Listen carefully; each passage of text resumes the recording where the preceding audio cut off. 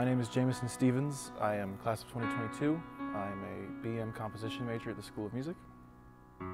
I'm Timothy Cunningham. I am also a BM composition major, class of 2022. Right after the end of the last year's Feast of Lights, I came to Timothy with the idea, and it was sort of just, let's see if we can do this. Let's just see if we can even write it. We had no prospect of it actually being on the program for next year's feast, let alone being the masterwork, the centerpiece for the Feast of Lights. We each had sketches of our movements, and so we took it to Dr. Andrews and we said, we know it sounds crazy, but we have this idea for a piece for the Feast of Lights.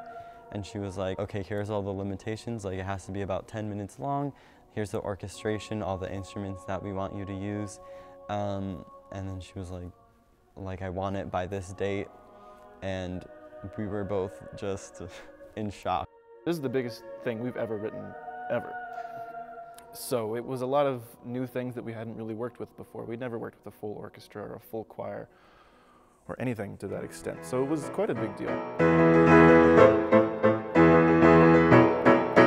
And that sort of back and forth between the happy and the sad continues in the main melody, which is this fun little theme that gets stuck in your head. It goes.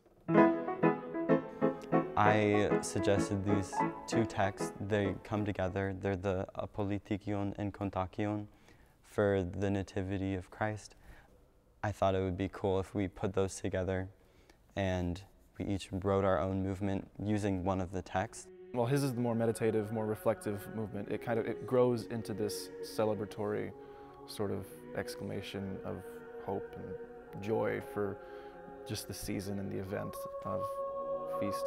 The first time that we started hearing it sung was last week, and it was in Chapel Singers, and it was an incredible experience. Like, I got goosebumps. It was so cool, because we've only ever heard it on our computers with the really bad MIDI playback.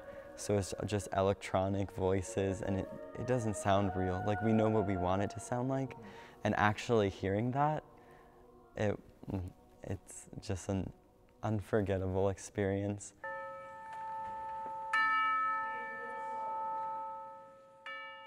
The Feast of Lights, it's such a great experience for the school, for the students, for the community. It brings together all these people around a common theme. It is so inspiring and rich and emotional and so deeply wrought in the human soul that really brings the whole community together. And I think that's what makes the Feast of Lights so important.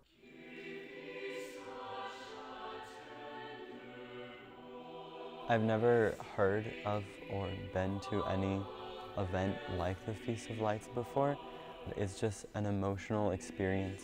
You feel so connected to everyone, the audience, the other performers, through the music, and there's just this sense of hope and joy that you don't really see anywhere else.